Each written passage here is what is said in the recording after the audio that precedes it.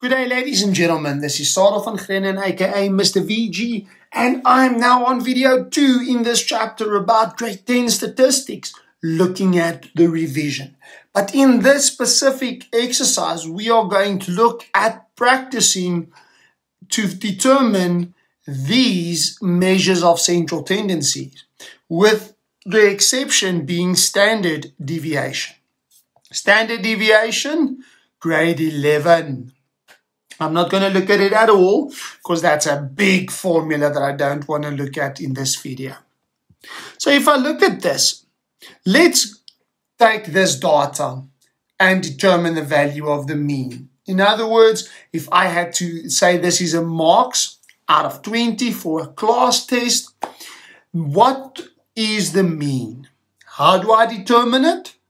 Well, I'm simply going to say the mean, that's that X with a line at the top, is adding all the numbers together, dividing it by how many numbers there are.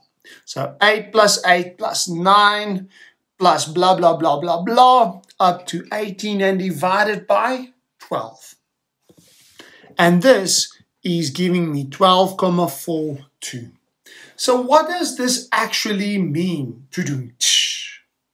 What this actually means, ladies and gentlemen, is that if I pick someone at random in this class, I can kind of expect their mark out of 20 to be about 12,42. That is the mean. If I look, as I was saying, if I look at this sum, okay, it just didn't sit well with me, interestingly enough, ladies and gents. That's why the video feels maybe a bit disjointed, because I looked at that 12,42 and it just feels like, you know, there's more numbers below the 12,42. So I quickly went and I recalculated this, and the actual answer for this one is not 12,42 but 11,67. Interesting, I made that mistake. I didn't do it on purpose, but as I was going to the video, I was like, yo, it just feels a little bit too high. Because, I mean, look at all of those numbers below the 12. Then I went to quickly reevaluate, bam, 11,67. So when we have a look now at the next question, the next questions are, give the value of the median. In other words, the number that lies in the middle. I know that some teachers teach you guys formulas on how to determine the position of it. Well, I'm not going to use any formulas because the examiners have actually come out, especially your independent schools, and said, please, please, please don't teach your kids formulas, because some teachers teach one thing, another person teaches something else, and there's like 3 or 4 different ones. But the one that is acceptable is literally going front and back and front and back and front and back and front and back until I get to some point like there where I say, it must be somewhere, it must be exactly in the middle, not somewhere in the middle, exactly in the middle of 10 and 12. So which number is exactly in the middle of 10 and 12? And that is 11. Now I can do a mathematical formula for that by saying 10 plus 12 over 2, which just gives us the middle value. So if you can use your brain, which I hope you can, then it gives us exactly in the middle of 10 and 12, which is 11. Now, the value of the upper and the lower quartiles. Remember, ladies and gents, you've split your data set into 2. There's the bottom half and the top half.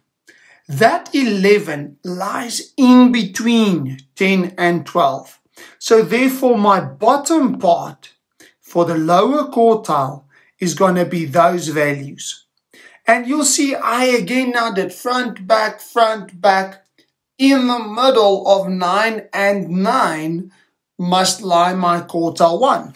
So quartile 1 is 9, which again means 25% of my data lies at 9 or below. The upper quartile, then I use the top parts and again get the middle, which lies then exactly between 14 and 15. So my upper quartile is 14.5. How did I get that 14.5 again? I just use my brain.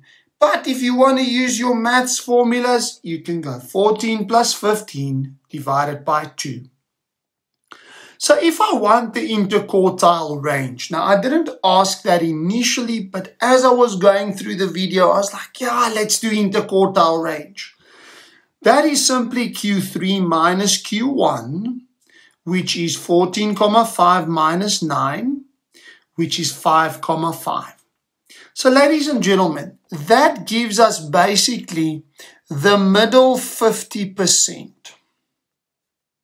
Remember, that is between 75% and 25%. That's Q3 and Q1. So that's the middle 50%. The range of that. So how far do they lie apart? What is the advantage of the interquartile range? That's an interesting question. What is the advantage that the interquartile range has above the normal range? Remember, normal range is maximum minus minimum.